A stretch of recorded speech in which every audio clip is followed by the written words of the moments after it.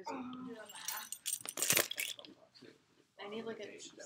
What are those little bottles? Oh, the 5-hour energies. I need like one. Like I'll take 3. All right. Well, good morning. It is Monday, October 8th. The game plan for this week. This is tentative. So today I'm going to wrap up Chapter 5. Tomorrow we're going to do a lab on osmosis and diffusion, and that's the tentative part. Because I'm not exactly sure if I'm going to have enough time today to prep for Herman Norcross. See, if I didn't have them, we'd do a lab because I could just come in early tomorrow morning and set it up. But I don't know if I'm going to have time during my prep today to do that. So lab. So we'll spend 2 days in lab. But if I can't get it set up for tomorrow, then I'll just lecture Chapter 6, Part 1, and then Wednesday, Thursday will be lab. Do we have class Wednesday? What's going on Wednesday? Is it going to use that? Oh, yeah. Gasp. Okay, well then never mind. Okay, so well, I know it's October 10th. I think that's Wednesday. Yeah, that is Wednesday. At 8:30 a.m. Okay, hold on here. I'll switch my schedule. It's okay, because then I guess I can just lecture Chapter 6 Tuesday and Wednesday, lab Thursday, Friday, and Monday.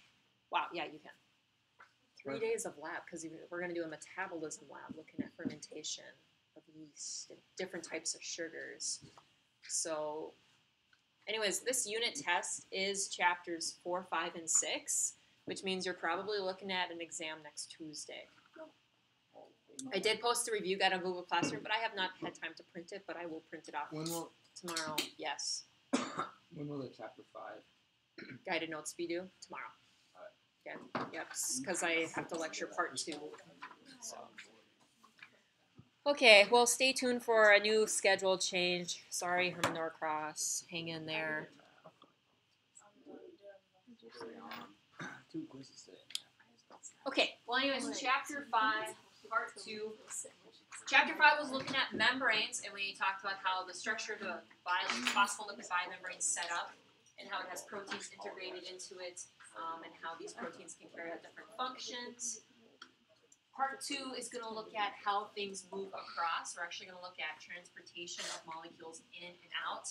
And so one way that transportation of such molecules occurs through diffusion, which means that you're moving substances from regions of high concentration. That's what the brackets mean. High concentration to low concentration. There's no energy required for this. Think about just sledding down a hill. You're going down, you're enjoying the ride. There's no energy. So molecules and ions always are moving in a random constant motion, but it tends to move from high to low. So if I had a beaker of water and I dropped a drop of dye into it, I don't stir it, I just let it be. Over time, the water molecules that are moving around in that liquid will diffuse that dye, and then it will just be green. So that movement will continue until equilibrium has been reached. But with the cell, there is a major barrier. We have this hydrophobic interior that repels polar molecules, but not non-polar molecules. So there's some permeability to that phospholipid bilayer. So we're going to talk about the different types of diffusion as well. We also have proteins embedded into the phospholipid bilayer, and these proteins can also be selective. It can allow important molecules that couldn't cross easily before to diffuse through the specific channel. So on Friday, you guys read some scientific articles dealing with aquaporin, how water and glycerol, another big molecule, glycerol, moving in and out through selective protein channels. So we have channel proteins with a hydrophilic interior, provides aqueous channel for those polar molecules to pass through because the phospholipid fatty tails are nonpolar. We also have carrier proteins that bind specifically, and then as a result, the protein will change shape and then just kind of push it on through. So we'll look at several examples of carrier proteins. Both, like I said, are selective usually, so we call it selectively permeable. So here I have a diagram showing the channel. So they just flow on through from high to low concentrations. Here are the carrier proteins where the substrate or the substance comes in and binds, and then it undergoes a conformation change and then releases it to the inside. Again, moving from areas of high concentration to low concentration. So looking at ions and how they diffuse, remember what an ion is, an atom with an unequal number of protons and electrons, so it has a charge, We talked about cation for positive, anion sounds like onion for negative. So because of these charges, they tend to interact very well with polar molecules, but not with nonpolar molecules. So again, fatty acid tails. So as a result, it needs a transport protein to help those ions diffuse across the membrane. Okay? So we call it an ion channel, which is nice. Like, what does an ion channel do? Well, it allows ions in and out of the cell. So it has a hydrated interior. It spans the entire length of the phospholipid bilayer. Again, diffusion from areas of high concentration to low concentration. So if I have a bunch of ions high out here, they're going to flow in here. But then if I have high to low, it could go back out. We will look at some examples of how some channels are gated, which means that they open and close in response to a stimulus, specifically with your neurons. So we'll talk about how a nerve impulse is sent. Ions do have specific channels. We'll talk about the sodium-potassium pump, and then also how it plays a role in the nervous system. So 3 conditions determine the direction of the movement, and the first one is the relative concentration. So where is the high concentration of the substance you're looking at, and where's the low? So then that way you can tell which way it's going to move. It always moves from high to low in diffusion. You're also going to look at voltage differences. Basically, the membrane potential, does it have potential to undergo this conformation change? And then the state of the gate, is it open or closed? So here I have a neuron. We're going to zoom in on the neuron. And the neuron itself it has some voltage differences. You can see here that it's positive on the outside and negative on the inside. And when it receives a signal, a stimulus, a message saying, hey, pass this message on to the next neuron, what happens is that we have these charges get flipped. So then positive is on the inside and negative is on the outside. It's kind of like a wave where it turns into positive, and then behind it, it goes back to its original state so it can receive another stimulus. So it's kind of doing this wave. So carrier proteins and facilitated diffusion use proteins to help transport ions or solutes or other molecules across the membranes, but it's still diffusion, so we're not using energy. Carrier proteins have to bind to the molecule that they're moving across. A lot of times it's a linear relationship.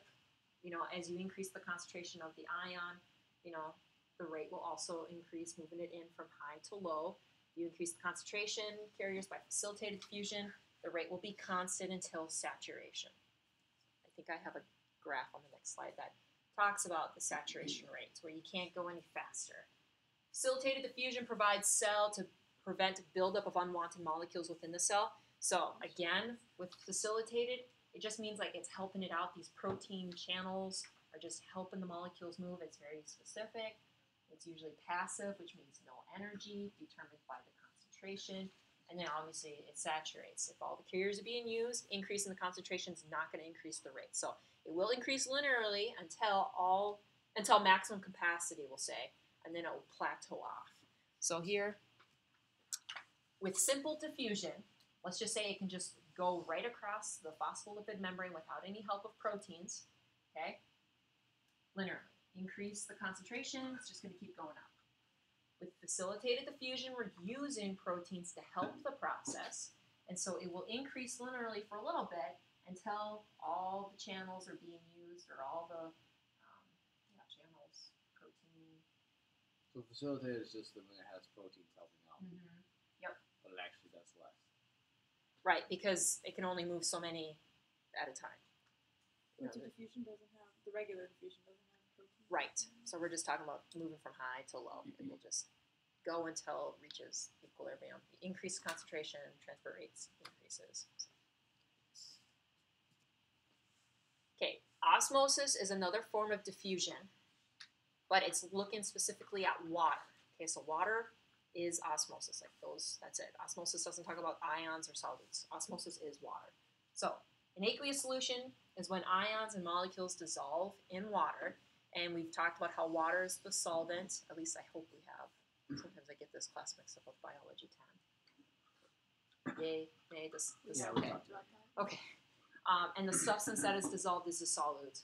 And so when you have two regions separated by a membrane and you can't allow the solutes to pass, the solute concentration can lead to the movement of water. But the solutes can't because they can't pass the barrier. The water is small enough where it can.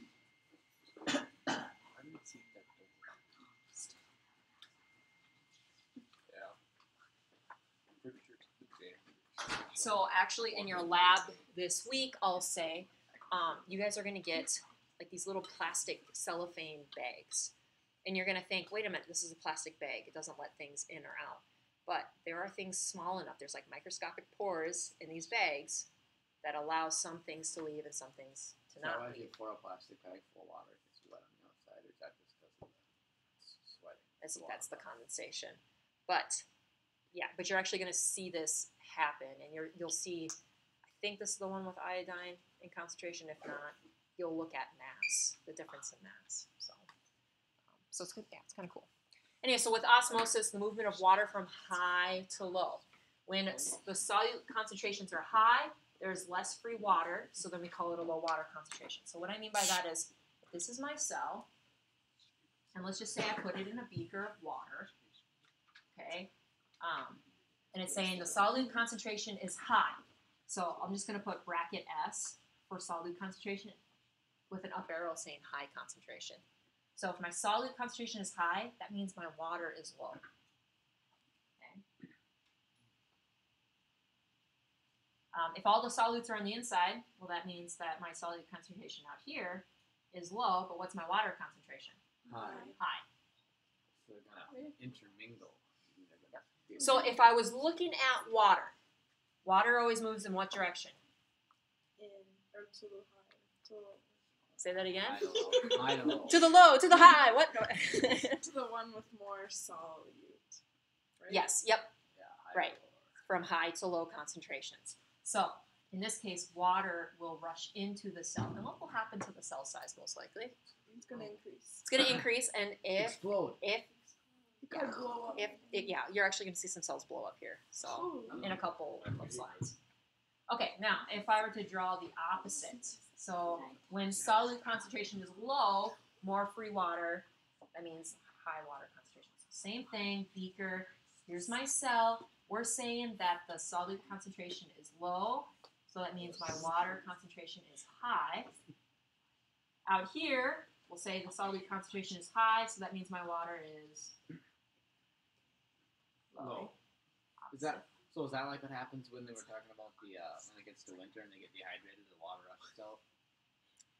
It could be, but it's probably more because of evaporation and transpiration. Oh, but either way, it's because the water's getting low and it's shrinking. Yep. Okay, so then now my water, which way is water going to flow? Out. Out, yeah, but it's out of the cell because we're moving from high concentrations to low. So water will leave the cell, and what's going to happen to your cell? It's going to shrink. It's going to It's shrivel, gonna and shrivel shrink. and- It may die. We don't know. But yeah, so that's just looking at water. So there are 3 different types of osmotic concentrations that you can look at. The first one's called hypertonic, which means more than, so the solution with a high concentration. Hypotonic means less than, I know it's kind of opposite. Solution with a lower concentration. And isotonic means equilibrium. So if I have this equal amounts of solutes inside and outside the cell, well, that means water is going to move back and forth at the same rate. So that would be an isotonic solution. Now, some ways to help you remember the difference between hypertonic and hypotonic. Hypo reminds me of a hippo. And hippos are big. So when your cells get big, we're talking about a hypotonic solution. A lot of water. Okay. Oh, yeah, sorry, I pointed the wrong thing. Hypotonic up here. Okay, cell's going to get big. Hypertonic, well, I have a little child, and she's hyper, but she's little. Well, maybe she's not little. She's pretty tall for her age, but you get my point. Little kids are hyper. Okay, so your cells are little, shrivel. So it's not actually talking about what it is after the water rushes in, it's what it is before. No. After the movement of... Okay. Well, because like the hypo starts. Oh, out- okay, no. Wait, All right. I'm talking about the cell shape to help you remember, but yes, it's talking about the solution before. I'm telling you the end result to help you remember. So hypertonic means that there's Shrivels. a lot of solute in the cell. Yes, you're absolutely right. Yes. And that's before the water that Rushes. obviously, Yeah. because that you make it equal. Wait, so hyper gets smaller? Yep. And then hypo gets bigger. Big. Yeah, so there's like, it kind of all depends on your perspective. So on your exam, I will be specific about what I'm talking about. Am I talking about the cell? Am I talking about the solution? Okay. Does that sound good? So the top cell, would that be hypotonic? Yes. Wouldn't It's that be getting hyper bigger. though? Because there's a lot of cell use. Okay, wait, she's talking about the cell though. Yeah, I said the hypo. Alright, never mind. I think I get her. I just gotta. Okay. If you're Top specific cell on is the test. hypertonic, but it turns hypotonic. Well, I know, it's all about what you're talking. Yeah. Well, so, wouldn't it turn ionic because it's gonna end up being equal? Well, it'll turn ionic eventually, but for the time being, that's it's the not. okay. So this diagram is looking at water and, in this case, dissolved salt. And if this is what it looked like before, and there's this semi-permeable membrane, and the ions or the dissolved salt can't move, but water can, let's just examine this half. So what's my salt concentration like over here on the side? Pretty high. So that means my water is pretty low, okay? Over here, my salt concentration, low, and water is high. So then I should have a movement of water from high to low, right? So water will actually move across this way. And that's what you see in the second picture. The water level actually decreases as it's going to the side.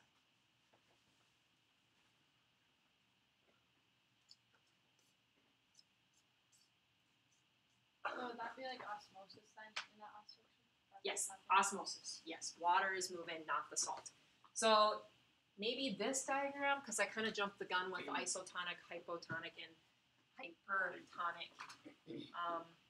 So isotonic means equilibrium, equal amounts of solutes inside, outside the cell. So water moves back and forth at equal rates. Hypotonic, water, high concentration of water outside, low inside, moves from high to low. The cell will swell, become swollen, and may rupture. And then hypertonic is concentrated, so high concentration of water here, low water out here. Water moves from high to low, it shrinks and shrivels. So if the solution is hypo and you put a cell in it, that's when it gets big. Mm-hmm.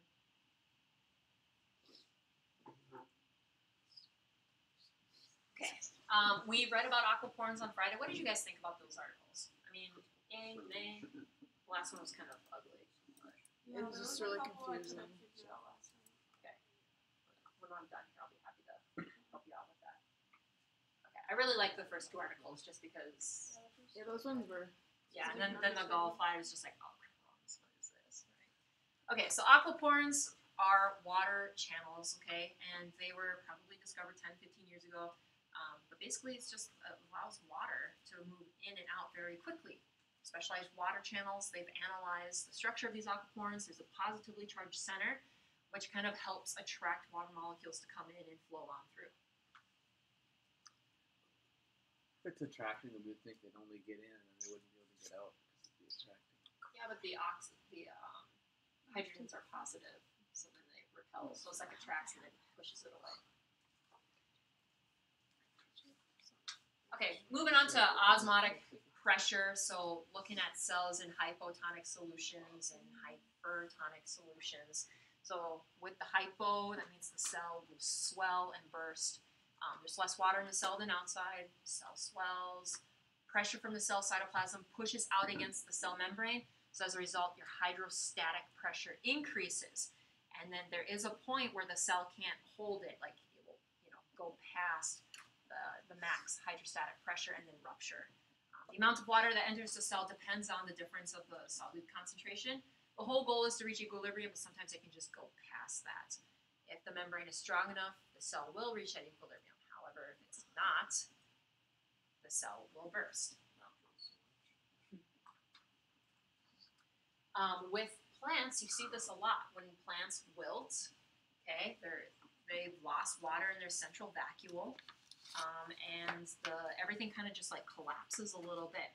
But then when you water the plant, well, then they absorb that water again and become a little bit more turgid. But cell walls keep the cell from rupturing, so there's that support. So it's really hard to burst plant cells versus an animal cell. That's because we have multiple vacuoles. Yeah, but we don't have a cell wall. That's why it's easier to burst our cells. That's what I was trying Easier to burst our cells. Yes. See, prokaryotes, remember they have cell walls. What are their cell walls So made they're up of? structure and they're tougher. Chitin. Not chitin. No, Cellulose. That's plants. Starch. Oh wait, we're talking about us. No, I'm talking about prokaryotes, bacteria. Chitin. That one. That's sugar. That's not in. Wow, you guys are naming off macromolecules. This must be a rough Monday. Yeah, it's pretty rough. That's Well, pretty you guys sad. need to know what the 16 bacteria hours. cell walls are made up of. 16 Guaranteed. hours. Nobody knows? Nobody remembers? Oh, I thought for sure it was the old We dust. talk about gram positive and gram negative. I remember. Well, I remember that one's purple and one positive is purple and the negative is pink. Wait, Yes, I knew wait, what's that that too. for? The positive. That's for Bacteria. measuring their. Okay, so that's for So we're measuring. trying to name what the cell wall is here. Yeah. So you made you think we were smart on the first exam, Alright, give us a hint. or just What's tell the us? It's made of protein and carbs. Phospholipid Oh, bilayer. I remember learning about. I remember Is the it a diagram. something- They had the big brown part. Yeah.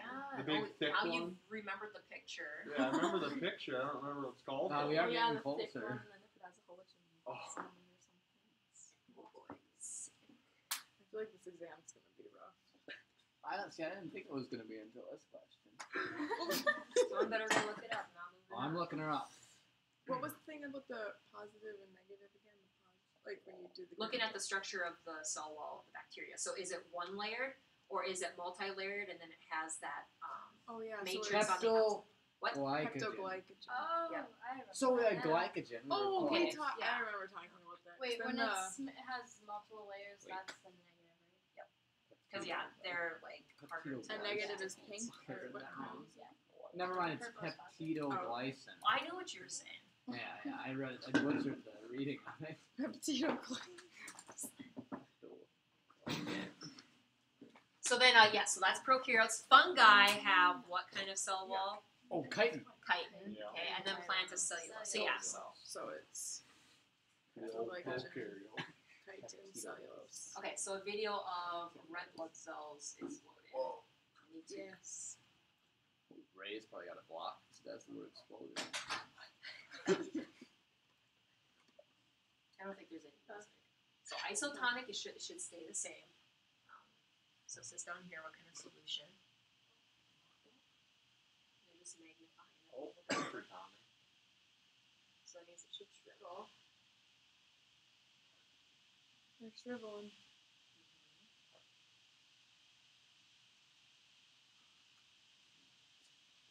Yeah, this is a pretty good example. It's not as rounded anymore. Now going back, so it should Oh, yeah. come a little plump. It's still distilled, though. It still bothers me. That's true. So distilled water means hypotonic. So you can see that we actually just lost them. They're gone. Oh, that one was Oh, blue. Oh, that one Oh. exploded. It's like confetti. It's messy. Oh, They're all going. Oh, that one. Yeah. That one like looks like it still has Like it's wall. fading. It just looks like the Yeah. inside's So ways that cells can maintain osmotic balance. In some single-celled eukaryotics, they practice something called extrusion, where they actually have contractile vacuoles that collect water from various parts of the cytoplasm and then kind of release it to the outside of the cell so they don't explode. They contract rhythmically. There's like, it's kind of like a pump, and there's a pore interface, and it just kind of releases that water. So yeah, over here, water enters through to osmosis, this vacuole collects the excess, it swells, and then when it gets big enough, releases it and repeat. So that says single-celled eukaryotes? Yes. So like I thought some all protists. eukaryotes had multiples. How is that possible? Protists. Oh, protists. Yeah. Protists or eukarya. But most of them are single cell. How is that? Oh. Remember, to be eukaryotic, you just need a nucleus and some organelles. Okay. Okay, other ways to maintain this osmotic balance. Isoosmotic regulation happens in aquatic or oceanic creatures. They just adjust the solute concentrations in them to match the seawater. So there's really just no net flow of water inside and out very equally. With plants, it's, I think there's supposed to be an R here, turgor. Plants are hypertonic due to the central vacuole, resulting in hydrostatic pressure called turgor pressure. Yeah, it's supposed to be turgor. And it just makes the cell more rigid. So we have the central vacuole collecting the water, and then it just relies on the cell wall to keep it from bursting.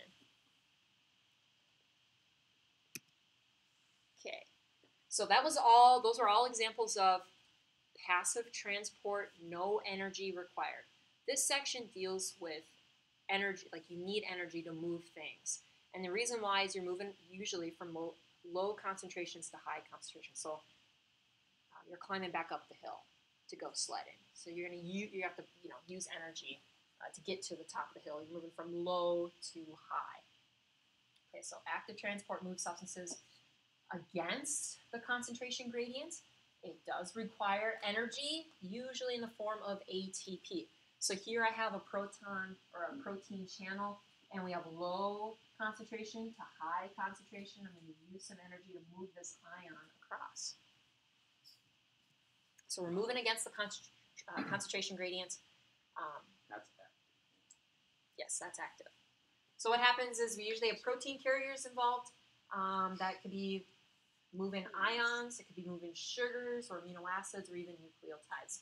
There are 3 different types of protein carriers: uniports, symports, and antiports. So with the uniporters, it's just a single type of molecule. Symporter means it moves 2 molecules in the same direction, and then antiporter means one comes in, one comes out, but it's 2 molecules, usually 2 different molecules, moving in opposite directions. So a diagram to show the 3: uniport, 1 substrate, symport, 2, but they're moving in the same direction, and then antiport, 2 different substances moving in opposite directions. And then down here it got cut off, but that just means co-transport. So why is active transport important? Well, you can take on additional molecules already present in the cytoplasm with high concentrations versus the extracellular fluid. And so you can move substances out of the cytoplasm and into this extracellular fluid despite the high concentrations. This is where it gets kind of messy. Sometimes to do this, you need energy, but it can be direct, where you actually see the ATP molecule bind to the channel, or ATP is used in a different process, and then as a byproduct, it allows these things to move. So that's what it means by direct or indirect. So one example of a direct active transport method is the sodium-potassium pump. So more than 1/3 of all energy used for active transport is the movement of sodium and potassium ions. And the reason for that, well, especially for us, we use sodium-potassium pumps in our nervous system. This is how neurons send impulses. So inside the cell, you have low sodium concentration and high potassium concentration. It is maintained by the sodium-potassium pumps. So question for you. It says sodium moves out, potassium moves in. Is this uniport, symport, or antiport? Anti. One's leaving, the other one's coming in. They're moving at the same time. So sodium-potassium pumps carry a protein that uses energy stored in ATP to move these ions. So this is a diagram of a cell membrane. It's kind of cartoonish here. This is the sodium-potassium pump, if you will. Here's ATP, binds directly to it, and then as a result, it will undergo a conformation change, bring sodium out, bring potassium in, and it's moving ions against their concentration gradient. So every time I say against, I'm talking about low to high. I do have step-by-step of how this happens. So the first things first is that sodium binds to the cytoplasmic side of the protein, and then it undergoes conformation change. So maybe I should, no, I have videos that show this, so we're okay. Protein binds to the ATP, cleaves a phosphate to form ADP plus the phosphate. ADP is released, but the phosphate remains linked to that protein. And we call that protein phosphorylated. So I'm going to jump ahead and show you this. Here's my 3 sodium ions. They bind to the sodium-potassium pump. Here comes ATP. The phosphate is cleaved, but it still is attached. Like one phosphate is still attached. Here's my ADP. Notice that we kind of have a conformation or a change in the protein channel. So before it was open like this, and now it's like this. So going back to step 3. Phosphorylation induces a second conformation change that moves the 3 sodium ions across the membrane, basically out of the cell, and then they dissociate and diffuse into that extracellular solution. New conformation change has high affinity for potassium, so then potassium comes in, 2 of them, and they bind to the ECF side of the protein. So I'm going to jump ahead. That little P in the bottom right corner stands for power. This? Yeah. Phosphate. So this is phosphorylation. Remember, ATP is 3 phosphates bonded together, cleave the last one, get energy. So now, here's the sodium ions, they leave, potassium, 2 of them come in and bind, and then as a result, another conformation change or change of the shape of the potassium pump, sodium-potassium pump, allows it to open like this. And now my potassium comes in, this phosphate is released, this phosphate will most likely float onto mitochondria to create ATP. Where'd the ADP go? Yeah, so ADP just Same thing, went back to the mitochondria because now, So it just left. So right, so it's probably going to go find an ATP synthase because we haven't talked about that yet, but ATP synthase takes ADP plus P and smacks it together to turn it to ATP. Okay, so potassium binding causes another change, result in a hydrolysis of the bound phosphate group. It means its release, causes the protein to revert back to its original shape, exposing the 2 potassium ions to the cytoplasm, and then the process repeats. So here's that diagram. Here's a video that shows it happening.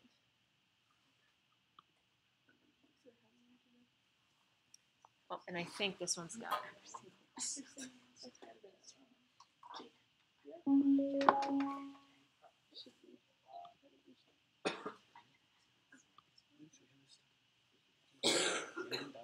The sodium-potassium pump is an active transport mechanism. 3 sodium ions bind to the protein channel, and an ATP provides the energy to change the shape of the channel that in turn drives the ions through the channel. 1 phosphate group from the ATP remains bound with the channel. The sodium ions are released on the other side of the membrane outside of the cell, and the new shape of the channel has a high affinity for potassium ions, and 2 of these ions now bind to the channel. This binding again causes a change in the shape of the protein channel, and this conformational change releases the phosphate group on the cytoplasm side. This release allows the channel to revert to its original shape, and as a result, the potassium ions are released inside the cell. In its original shape, the channel has a high affinity for sodium ions, and when these ions bind again, they initiate another cycle.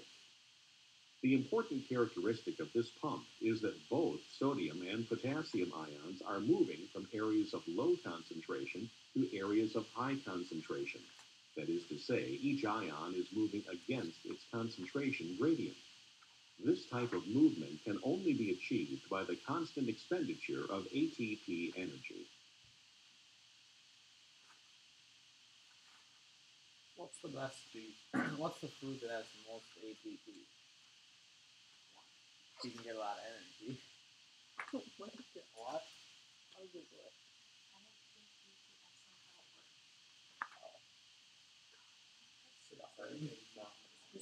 I was pretty sure that wasn't how it worked, but I was just curious.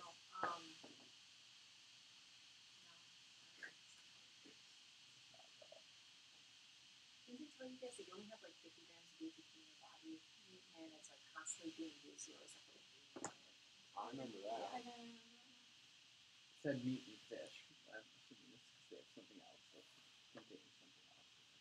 right, yeah, it's like indirect. Yeah. Yes. We eat food to make ATP indirectly. All right, the process of this channel. So I know that video shows it as like kind of slow. It's actually really fast. 300 sodium ions needed per second. Okay, so it's like.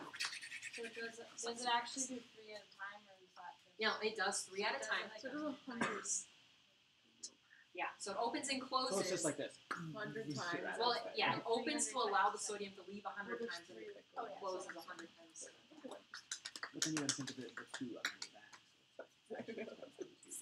Okay, talking about one example of how ATP is used indirectly. So in this case, it's a coupled transport. Energy is released as one molecule moves down the concentration gradient, captured, and used to move a different molecule against the concentration gradient. So here, we're going to look at a co-transporter and a proton pump. So a proton pump just pumps hydrogen ions from, in this case, low to high. So we're going to need to use energy. But then as a result, we use this hydrogen ion to move sucrose across indirectly. So like to get hydrogen out, we use ATP. But if we're just looking at this co-transporter, which by the way is sucrose and hydrogen moving in, so what kind of transport is that? Is that uni-sim Oh, it's or sim. sim, because they're moving in the same direction. Sucrose and hydrogen moving across in the same direction. But how did that hydrogen ion get there? Well, we had to use a different protein channel that used ATP. So this is an example of indirectly when you're looking at sucrose. Questions on that? So the first one is just the uni. Proton pump. Yep, this is the uni with it. Next one's the sim. So it Right.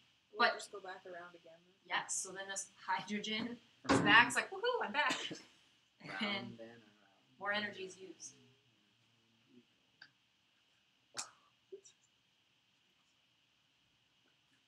Okay, so this one again is looking at glucose. Another example, glucose, obviously a very important molecule. It has many different transporters, not just the one I showed you, because sucrose is a monomer of a carb. But especially in the intestines, intestinal epithelial cells have high glucose concentration outside and inside, so we need to pump against the concentration gradient, and this requires energy. So in this diagram, we have the inside of the intestine and the outside, and here's the epithelial cells, and there's tight junctions, so glucose can't flow through easily with diffusion. Actually, glucose is way too big, so it has to use a sim port that's driven by sodium to get inside, and then to leave.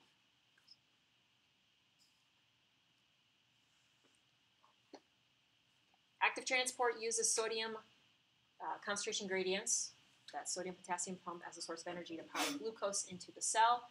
So here's my sodium-potassium pump, where 3 sodium ions leave, 2 potassium come in.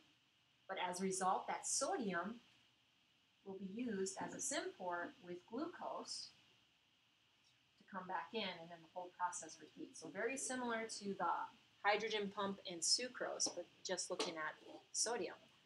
So again, this co-transport, what example is it? Sim.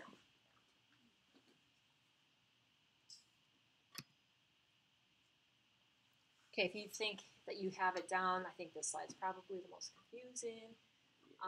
Yeah, so not only do we have co-transports, but we actually have counter-transports, which means you're going to move sodium in. It's coupled with an outward movement of another substance, maybe like calcium or hydrogen ion or proton in that case. So both sodium and the other substance bind to the same transport protein, and sodium comes in, and we'll say, in this case, calcium leaves.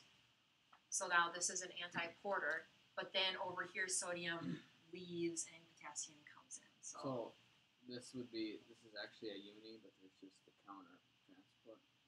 So on the ones that have like wait, where are you saying uni? Here? The sodium coming out, or the sodium coming in, either one. Like this coming out, Okay. Is that actually an anti, or is it just this? Well, look, it's coupled with potassium, so then So it is an anti. it's an anti. Oh, okay. So really, everything's basically an anti. I know, and I don't know why they say this is a counter transport, but it's like, oh, you're moving sodium in, but then you're moving it back out, so it's a counter transport. Wasn't that the same as like the couple thing with the hydrogen? Exactly. So it's like, why give it a new term? That's why I So, hate this The slide. difference between counter is it has sodium going in and then sodium going out, and then coupled is hydrogen. Yeah. Oh, that's dumb. Okay. Last section, I believe, deals with endo and exocytosis. So endo means typo. Major. Endo and Endo. Yeah, that's supposed to be exo. Whoops. Oh, boy. Anyways, question for you. If a cell always did endocytosis and never exocytosis, what would happen to the shape of the cell? It'd get big. It would get big. Because it's Too big. It would probably just. actually, would it get big? No, it gets small. It would get smaller. Oh, wait, endo goes. Oh, Endo comes in, no. Yeah. but remember it forms that vesicle, so you lose phospholipids every time it forms a vesicle around to bring it in. Oh, And then with So exo would make it big. right, exo would make it There'd be big. so many phospholipids. Yep, so because each vesicle would like morph with the plasma membrane, and it would just keep getting bigger and bigger and bigger and bigger. Oh. I get you. Okay, you got it now? it's small. So, endo and exocytosis are used to transport things that are big, okay? The lipid nature of plasma membrane raises a problem. In order for cells to grow, you need large polar molecules that cannot cross this hydrophobic barrier. So how are you going to get those molecules? Usually endocytosis. So bulk material gets packaged into a vesicle. So with endocytosis, the plasma membrane forms around the substance you want to bring in, form in that vesicle. We usually call it phagocytosis if it's a solid. If it's taken in solutes or ions, dissolved substances, we call it penocytosis because it means cell drinking.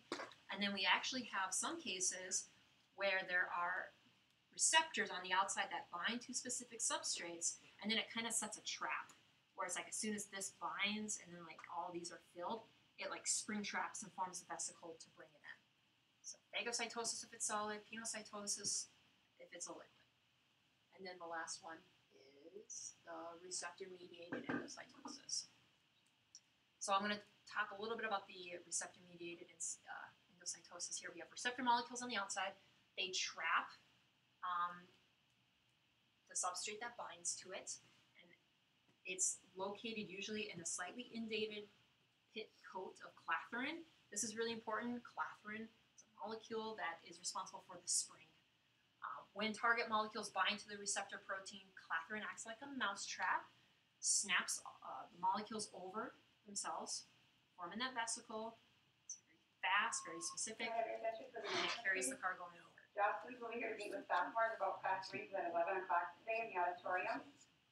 Students interested in taking snowmobile safety class need to sign up in the community ed office by October 17th. 8th grade junior high volleyball will practice at 3:30 today, prior to the 7th grade game versus CGB. Reminder that they will be here to give push-ups on Friday. Please bring your sign forms to the office by Wednesday. Juniors will do ASVAB interpretation tomorrow at 9:30 in the computer lab. And a rep from MSUM will be here on Wednesday at 2:30 in the Commons. Please sign up outside the office if you'd like to visit with her. Thank you. Okay, so this diagram is depicting this clathrin-mediated, receptor process. Here are my receptors, and in this case, clathrin-coated. So then once they bind, mousetrap spring, causing it to fold in on itself and brings the vesicle in. The cool thing is this clathrin is reusable. So then once the vesicle is formed and it's inside the cell, the clathrin is released and it goes back to the plasma membrane to set up another trap. And then the fate of this vesicle kind of depends on what it has. Does it go to the lysosomes? Does it go to the Golgi apparatus? Does it get, whatever the fate is, it gets carried out. But then the vesicle usually morphs back to the plasma membrane and it's like recycled.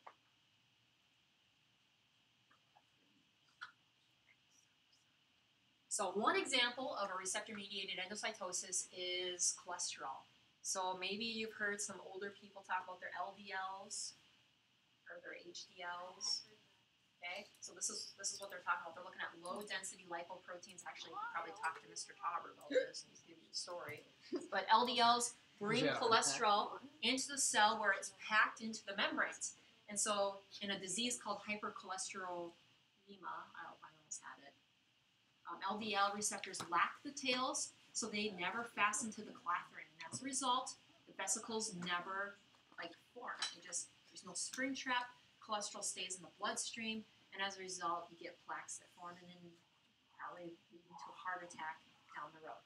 So people that suffer from high cholesterol, they probably have something wrong with their clathrin in their plasma membranes.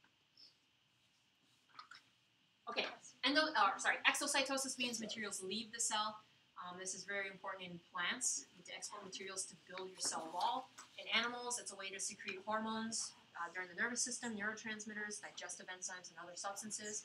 But it leaves the Golgi apparatus, and then the vesicle just morphs with the cell releasing the contents outside to the extracellular matrix, or the extracellular fluid. But that's it for Chapter 5, Part 2. So I guess tomorrow I'm going to lecture Chapter 6, Part 1. Wednesday I'm lecturing Chapter 6, Part 1. Thursday, Friday, and Monday will be lab days. Is it a big laugh? Heck yeah. Or does it just like take a while? It just takes